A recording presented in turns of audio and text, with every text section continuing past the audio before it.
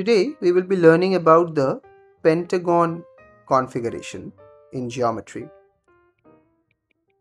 Now this particular configuration comes up in many problems in regional and national level math Olympiads.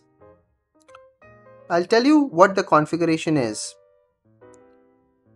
In many such problems, you will see that there is a pentagonal figure which is often cyclic. And the key to solving the problem, depends on identifying that pentagon.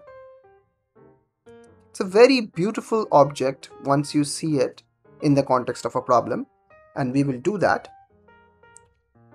How do we actually prove that there is a cyclic pentagon? Well, actually we don't do that directly. We first work with a cyclic quadrilateral. So maybe we first say ABCD is a cyclic quadrilateral, and then maybe we say that ABCE is also a cyclic quadrilateral. Now, of course, both of these cyclic quadrilaterals lie on the circle passing through ABC. So that's a single circle passing through the 3 points A, B and C. D lies on that particular circle because ABCD is cyclic. E lies on that particular circle because ABCE is cyclic. So we conclude that all of these 5 points lie on the same circle. Okay, so this is the Pentagon configuration. You might have seen it in other problems. We will discuss a particular problem where this configuration comes up. This is from RMO 2000 problem number 1. The problem we solved it earlier using trig bashing. This time we will do it by pure geometry.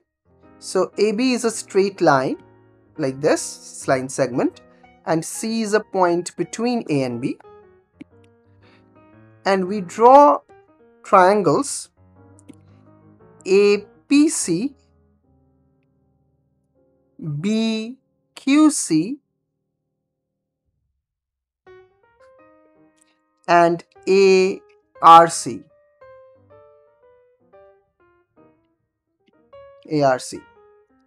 So what is given? It's given that APC, BQC and ARC, they're all isosceles, and the angles right here are 120 degree.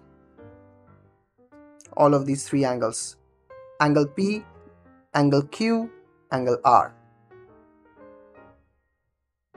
Our goal is to show that PQR is equilateral. PQR is equilateral. So let me draw PQR. Now, how are we going to show that? Well, here is a construction. We drop a perpendicular from P to AC. Let's call this point M, and drop a perpendicular from Q to BC again. So this is N, suppose. Now the step 1 is to show that QCM and PCN are in the same straight line. So let me join MC and let me join NC. Show that PCN and QCM are straight lines. Okay, so it's quite simple actually to show this, because let's suppose these 2 points are X and Y. I'll sort of sketch one part of the proof. So this is an isosceles triangle. BQC is an isosceles triangle, and QY is perpendicular to the base. So we can say that these two angles are equal. These two sides are equal. CY equals to BY. In an isosceles triangle, if you drop a perpendicular from the vertex to the base, then it hits the midpoint of that base. And now if we look at these two triangles, these two angles are 90 degree. So, and this side is equal, NY is equals to NY, and angle CYN is equals to angle BYN. Both of them are 90 degree. So these two triangles are congruent.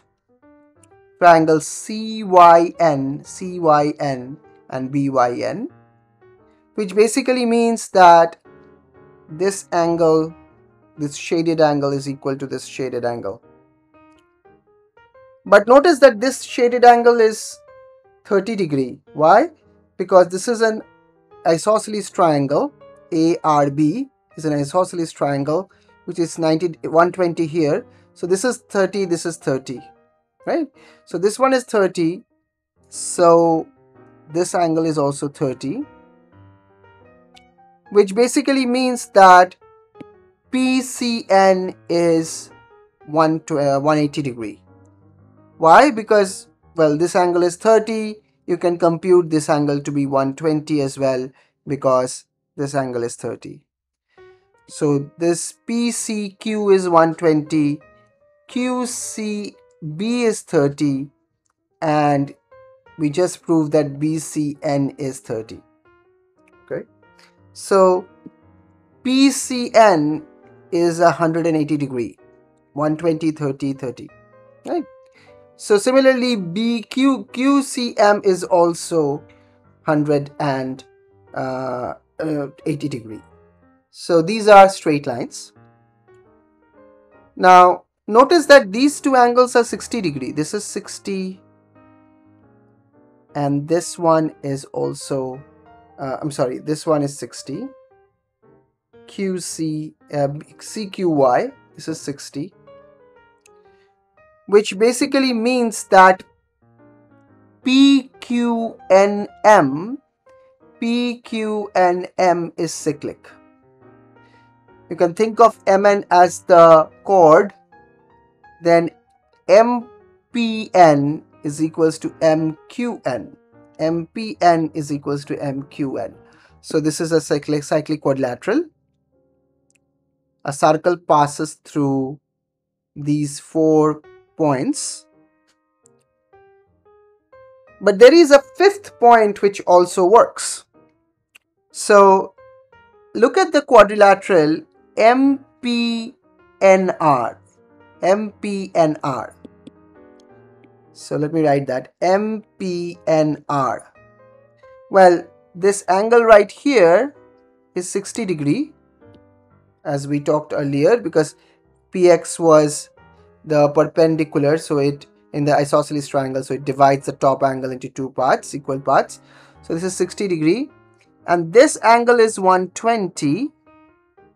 This is 120. So opposite angles add up to 180 degree.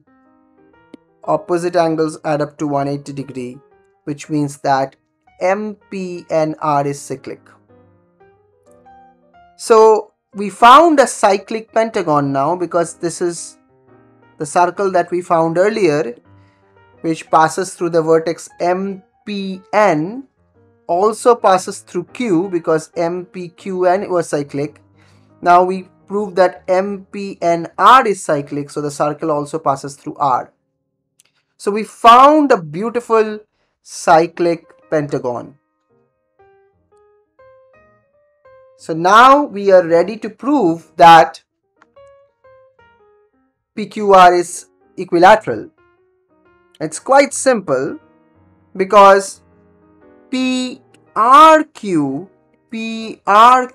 this angle, must be equals to PNQ.